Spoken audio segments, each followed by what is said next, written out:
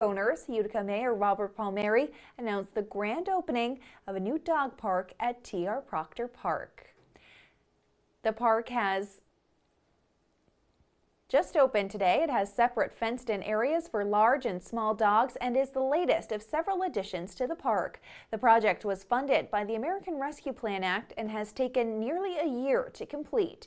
There are shaded areas, benches, decorative fire hydrants, and dog-friendly water fountains.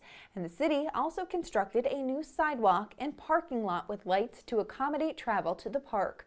Mayor Palmieri explained that with more residents living in apartment complexes and places without backyards, dog parks became one of the top requested additions by city residents. But your dog will need to be licensed in order to use it. At this time, you will go to City Hall, to the city clerk's office to fill out a permit.